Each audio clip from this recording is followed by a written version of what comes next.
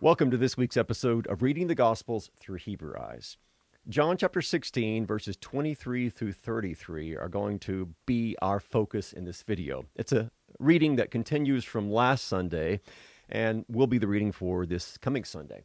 And in it, Jesus talks about praying in his name, so we want to talk about what exactly that means. It's pretty common for Christians in their prayers in Jesus' name. Well, what does that exactly mean? How is name connected to essence? We'll get to that via some Old Testament text. Also, there's an allusion to the book of Zechariah about a shepherd being struck and sheep being scattered that Jesus alludes to in these words. And also at the same time, there's a reference back to kind of a strange situation in 1 Kings 22 involving King Ahab. So we want to take a look at that as well. And along the way, we'll reference other Old Testament texts that are going to help us to better understand this very end of Jesus' farewell discourse with his disciples. This brings us to the end of John chapter 16. John chapter 17, of course, is Jesus' high priestly prayer. So let's jump into John chapter 16 with verse 23 and see what our Lord says to his disciples. In that day, you will ask nothing of me. Truly, truly, I say to you, whatever you ask of the Father in my name, he will give it to you. Until now, you have asked nothing in my name. Ask and you will receive, that your joy may be full. First thing I want to point out is this very common phrase in the Gospel of John. In fact, it occurs 25 times. Amen, amen, lego. Truly, truly, I say. And sometimes it's to you in the plural, to y'all, we might say. Sometimes it's to you in the singular. But a very common phrase in the Gospel of John, used, of course, to accentuate something, to underscore, to underline whatever Jesus is saying here. So, amen, amen, truly, truly, or amen, amen. Truly, I say to you, whatever you ask the Father in my name, he will give it to you. So, as I mentioned in the introduction to this video, very, very often Christians will pray for something, give thanks for something, and end it in Jesus' name. It kind of can become sort of a rote formula. So let's just stop and think about it for a minute. What exactly does it mean to pray in the name of Jesus? Well, I think the best answer to that question is to go all the way back to Genesis chapter 1 and to ask what is the importance, the significance of names in the creation narrative. So on your screen, if you're looking at that, I've got the first about 10 verses from Genesis chapter 1. And highlighted in yellow, I've got references to how God will, first of all, create something, and then he will call it something. So verse 3, God said, let there be light. There was light. God saw the light was good. God separated the light from the darkness, and God called the light day. And the darkness he called night. In Hebrew, that is kara, to call or to name something. Skip on down to the next section, verses 6 through 8, same thing. God then called the expanse heaven. And then down to verse 10, God called, named, we might say, the dry land earth. And the waters that he gathered together, he called seas. Now what's happening here in Genesis 1, and you could perpetuate this to the rest of the creation account, is that God creates and then God names. He makes something, he names something. So we might say that the naming of something completes, as it were, the creation process. It's the crowning moment of the creation process. Not enough just to be made, but whatever is made is to be named. And what that means is that in the Bible, names are not just a handy way of being able to identify something. They are enmeshed with being itself. So a name is not an empty word or label, but is virtually identical with that which is named. So, with that understanding, when we pray in Jesus' name, what are we really doing? We are praying with an understanding that using his name, Jesus in this case, using his name is the equivalent of using him. That is to say, we're not just referring to the 5 letters of his name, as it were. We are referring to the totality of who he is, and entailed with that, the totality of everything that he's accomplished for us. So, in Jesus' name equals in the totality of who he is and what he has accomplished for us. That's what it means to pray in his name. So, another way of saying in Jesus' name is basically in Christ or in Jesus. In everything that Matthew 1 through the end of John's gospel tells us. Everything that comprises who Jesus is, what he's accomplished for us, that is bound up in the name of Jesus. Because the name, again, is not just a label, certainly not a magical formula. That's anti-Christian. The name is the representation, the embodiment of everything that Christ has accomplished for us. So when we pray in Jesus' name, we are praying with the understanding that we are asking the Father on the basis of everything that Christ has accomplished for us. So that's what it means to pray in Jesus' name, and that name theology is understood from Genesis 1 and 2. So that's the opening, 23 and 24. Let's see what happens in verse 25. Jesus goes on to say, I have said these things to you in figures of speech, paroimia in the Greek. The hour is coming when I will no longer speak to you in paroimia, in figures of speech, but I will tell you paresia, plainly about the Father. So we have two different words here, paroimia and paresia. So this translation, which is from the ESV, is echoed and modified by various other translations. I've got them on your screen there, everything from the NIV to the New American Standard to the King James Version.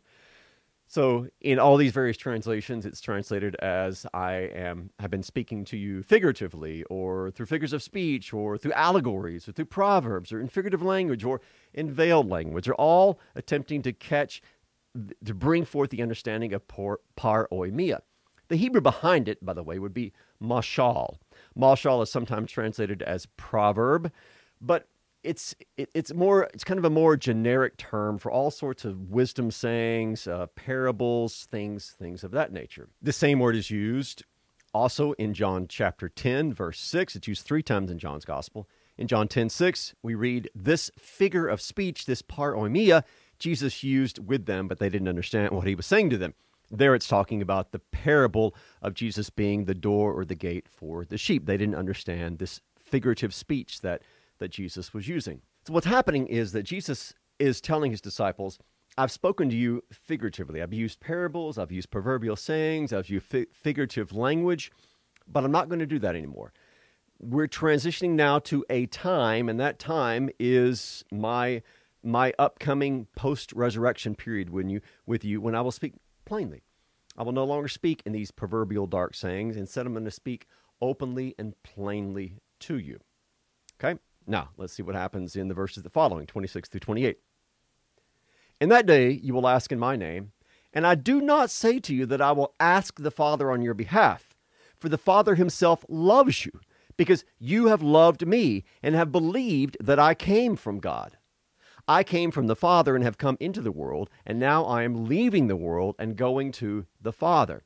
One note on those two verbs, you have loved me and you have believed that I came from God. In Greek, that's the perfect tense.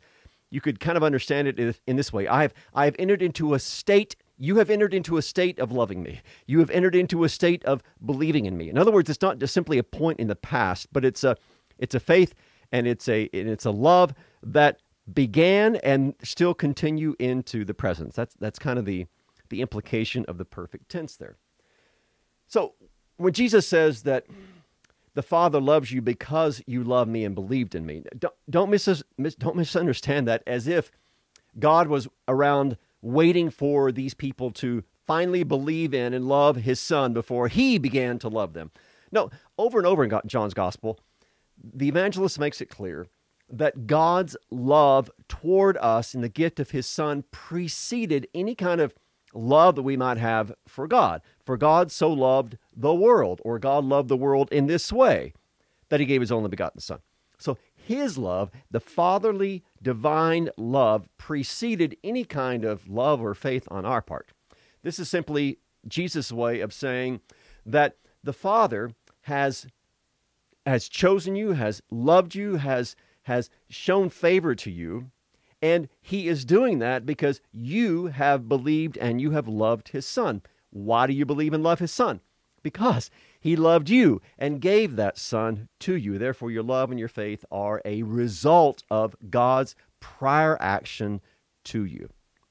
Now, there's one statement here, there's one verse here that beautifully summarizes the whole ministry of Jesus, and at the same time, interestingly, alludes back to Isaiah chapter 55.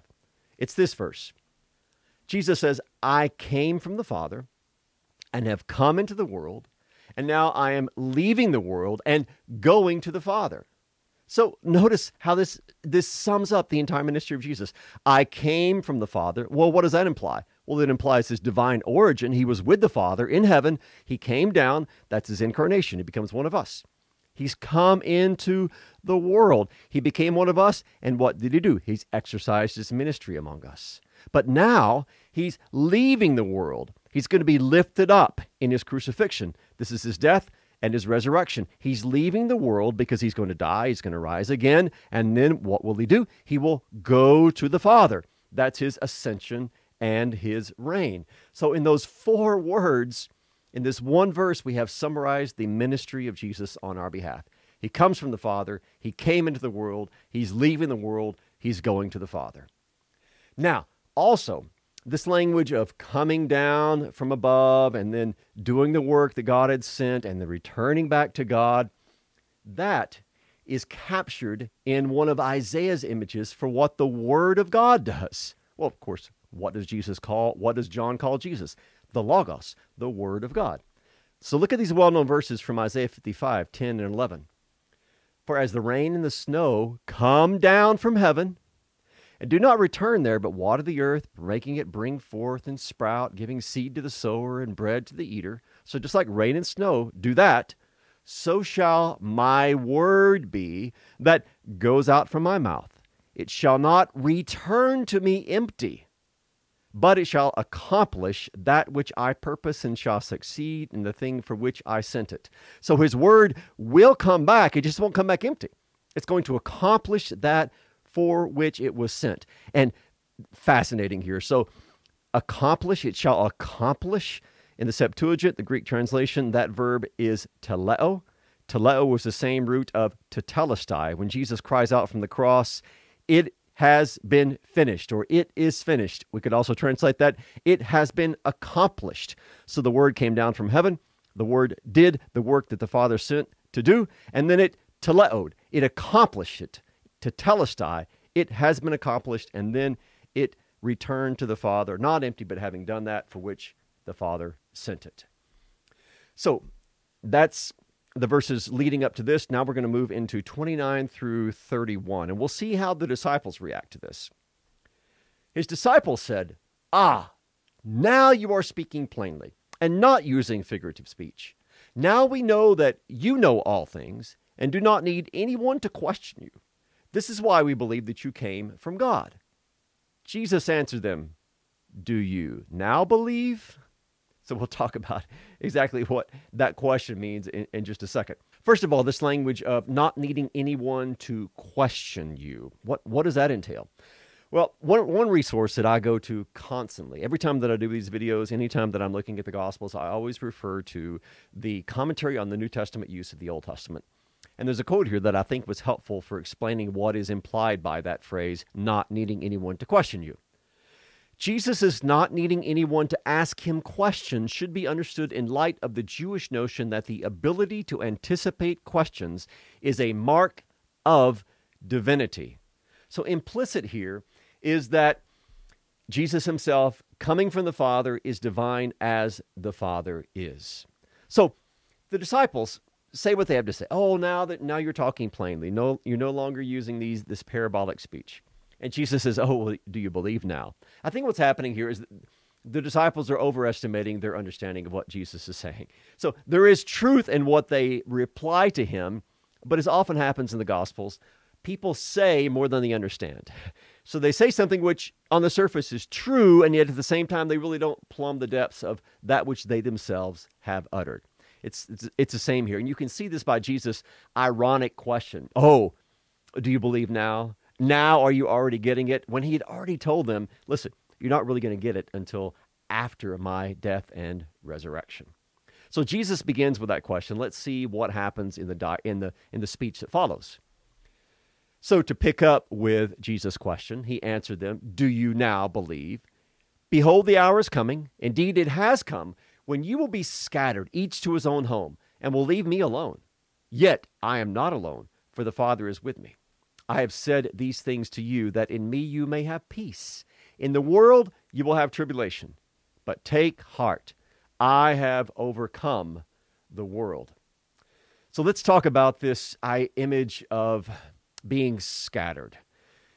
First of all, the Greek there is skorpidzo, and it is reflective here. I think what's happening here is this is an allusion back to Zechariah 13:7, where we read, and the entire context here is important, but verse 7 is this: Awake, O sword, against my shepherd, against the man who stands next to me, declares the Lord of hosts. Strike the shepherd, and what will happen to the sheep? The sheep will be scattered.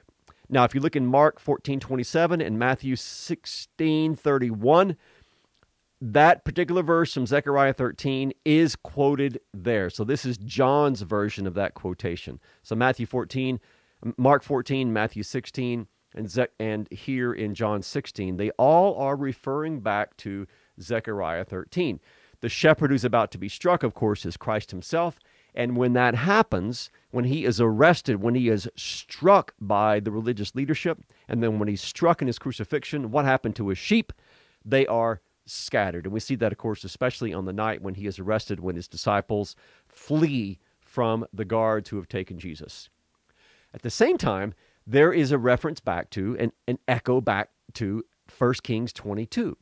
This is where the prophet Micaiah said to King Ahab, and if you know anything about King Ahab, you know that he was not a good guy. He was the husband of Jezebel, a rampant idolater and spread of idolatry in the northern kingdom. So the prophet Micaiah said to Ahab, who was about to go out to battle, I saw all Israel scattered on the mountains as sheep that have no shepherd. And the Lord said, these have no master. Let each return to his home in peace. Now, if you compare 1 Kings 22 with what Jesus is saying in John 16, you see that also we have Jesus making use of this language. So we have, of course, the language of scattering of sheep, and then also in 1 Kings 22, we read, let each to return to his own home, and then in John 16, each to his own, could be home. In Greek, the home part there is left off. It's kind of assumed that you know what is being referred to. So here in 1 Kings 22, Ahab, the kingly shepherd of the northern kingdom, is going to be struck down, and what will happen to his citizens, his shepherds, his sheep? They'll be scattered. But we have, let each return to his home in peace. Now, what's happening in John chapter 16 is that Christ is going to be struck, that kingly shepherd, and his people will be scattered as well, each to his own home. But at the same time, there's a contrast set up here, because if you know about the life of Ahab, that leader, that king in Israel, what happens at his death, at the death of that shepherd, is that yes, the sheep are scattered, but they still remain without a shepherd. What happens in the case of Jesus, who is the contrast to King Ahab, is when he, the regal shepherd, is struck down in arrest and crucifixion, his sheep are scattered as well, but the Father remains with him, and he will regather his flock after his resurrection. So there's sort of a typology going on here between Ahab and Jesus, but it's a contrastive typology. They're the same in the sense that both leaders will be struck, die, and the sheep, the citizens, the followers will be scattered, but the contrast is that Jesus will be raised back to life, will gather his sheep around him. Ahab, of course, will not be raised back to life, and Israel will remain without a shepherd after his death. I also want to say something about the very close of this discourse, where Jesus says, I've said these things to you that in me you may have peace. In the world you will have tribulation, but take heart. I have overcome the world.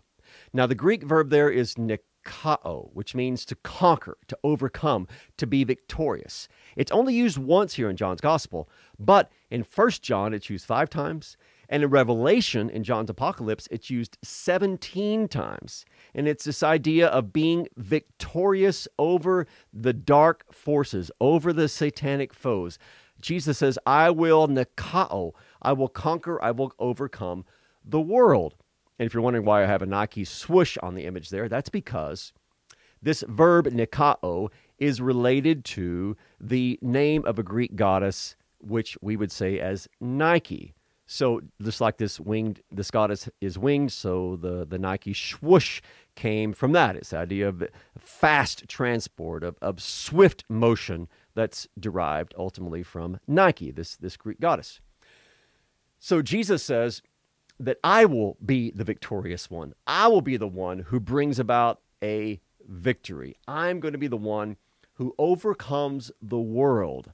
This, of course, is an echo of the very opening of John's Gospel, where the darkness has not overcome the light. It's a different Greek verb there, but it's the same idea. Over and over, the dark forces oppose Jesus. This is, of course, coming to a head in the Gospel of John. He's about to be arrested, and his sheep are going to be scattered when this shepherd is captured and struck. And yet, he will overcome the world, and then he will return to the Father and send the Spirit, and he will continue to teach his disciples, no longer in these parabolic, dark sayings, but clearly, openly. And what will they do? They will preach the gospel. They will spread the gospel. Churches will form, and these churches will ask in the name of Jesus for those things which they need. And they will be heard because, as we learned, to ask in the name of Jesus is to ask based upon the totality of who he is and what he has accomplished for us. This one who is victorious over the world, victorious over the dark forces of evil, victorious then for us. And this victorious one in John's Gospel will go on to pray for his believers, for his immediate apostles, and for the church who comes after him. So that's John 16, 23 through 33. We got a little bit of Isaiah in there. We have some of the Torah. We have some other parts from Zechariah, all of which are helping us to better understand what is being communicated here by Jesus to us, his church. So I pray that you're all doing well, and I also ask that God's mercy and grace may be yours in abundance in Jesus Christ, our victorious Lord. Thanks for watching, and we'll see you next week.